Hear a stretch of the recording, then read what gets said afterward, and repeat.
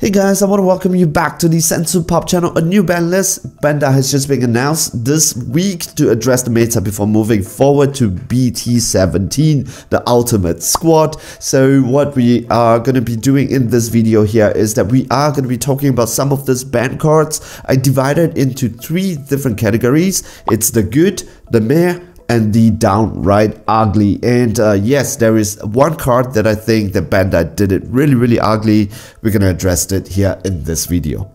But before we go on to the rest of this video, I would like to remind you to like and subscribe. Really makes me happy and helps out this channel a lot. Alright, let's go straight down. Let's talk about the good. The good is Gogeta Xeno is dead. My heart goes out to those people who are very invested in this deck, because this deck itself, it is really good. However, it is also pretty themed. So it's very sad for me to see this deck goes. However, this deck needs to get a hit, because it is, I think, way too good. If this deck exists and in the form that it is right now, I don't think that we'll see other decks being played at a very high level. So when you go up to a very high level, this is just basically, we're just seeing like Gogeta Xeno, Gogeta Xeno, Gogeta Xeno. If it's black, it's Gogeta Xeno. Alright?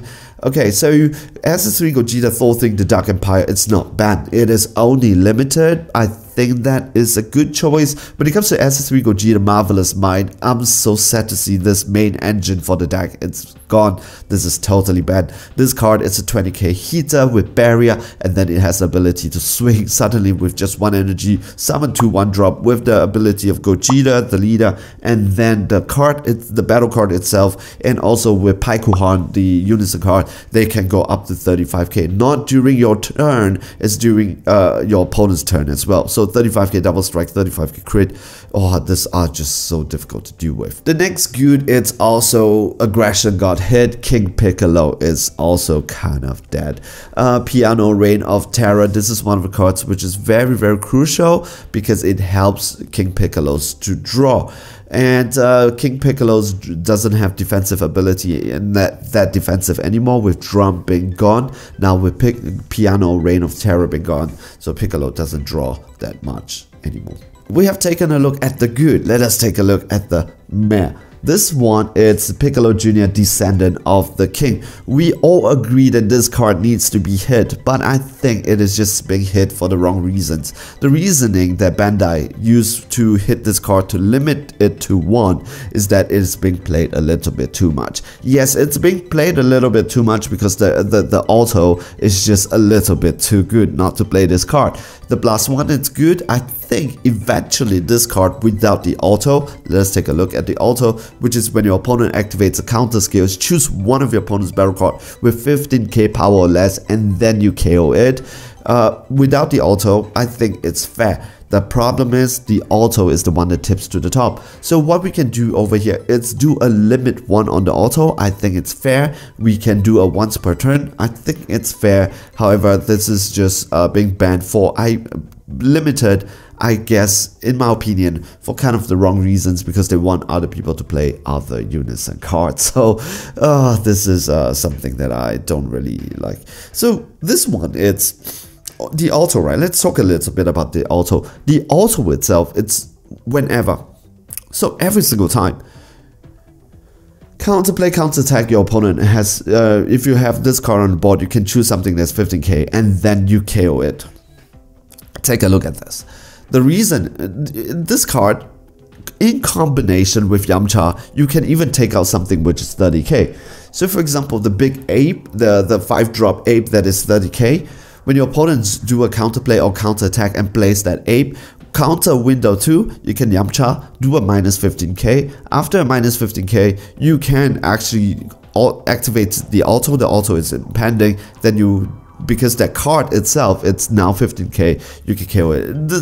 The combination is just ridiculous. This card in U7, it's so ridiculous. We have so many of this negate right now, which is a battle card negate, Mecha, Frieza, Oceanus. When you play that card, it gets KO'd, it gets KO'd, it gets KO'd. The Oceanus blocker, it gets KO'd. When you do Mecha Frieza, it gets KO'd. They don't even have to choose the card that you play. They can choose any card that is 15k or less. So this card, I think that it should kind of be banned or errated. I think that should be way better. That is why I put it as a meh. The other meh is actually this 2 card, which is SS4 Bardox Fighting Against Fate, Secret Identity Marseillan. The 2 cards are being banned because they're too good. Kinda.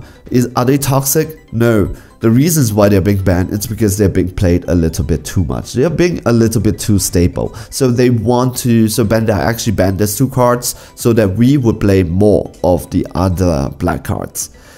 I think that reason itself is, it sets a very bad precedence. For example, if a card is not toxic, I don't think they should be banned, because that's what the card is being designed for. It is not our fault that you design a card that's generically good. However, if a card is toxic, we ban it. If the card needs some rework, we errata it. If the card is too strong but it's okay, we limit it. But this one, no, it's because they're being played a little bit too, they're being a little bit more stable, and they're banning it because they want to encourage us to use other cards. I think that's really, really bad, because it can happen to any of other cards that we like, that it can ban it because we played it a little bit too much. However, that was my first thought on Friday. That's why I didn't want to do it on Friday and Saturday, also because I didn't have the time. However, I make this video, I gave it 2 days to think about it, but I think why I didn't put it as the ugly, it's because I believe that that is a consequences of us having no rotation. If there's no rotation, there is definitely a situation where Bandai creates a card that is generically good, right? But in order for them to encourage people to explore more strategy and not just play secret, because right now if you want to do Overwhelm, it's either one of these 2 cards. There should not be other cards in your head anymore, because these 2 cards are just really, really good. So I totally understand this. So I believe that this is a meh, because I don't like it, but I understand it. If there is no rotation, this is one of the things that we the players have to deal with. Okay, let's talk about the downright ugly.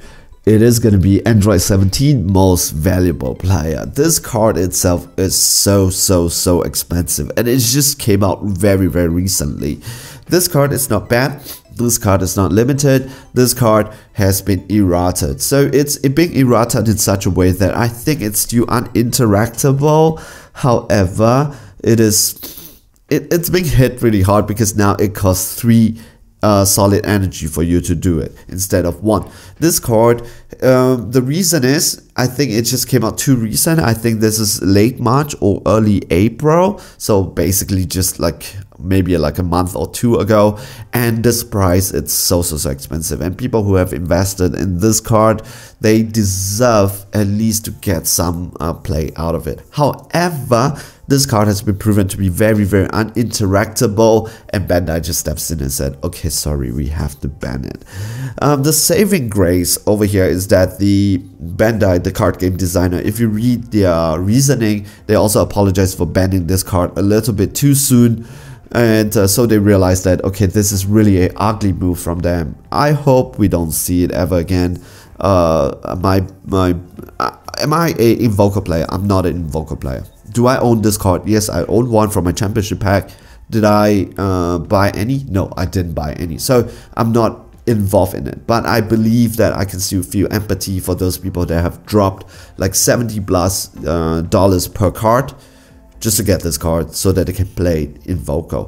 I believe those people who play Invoker, in my opinion, they love playing Invoker, because you could play other decks that is just cheaper, but those people that stuck with it, drop the cash just to buy this card, I think their passion is Invoker, and they love the UI Goku leader.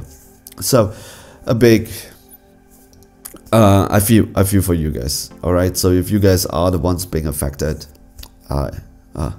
condolences.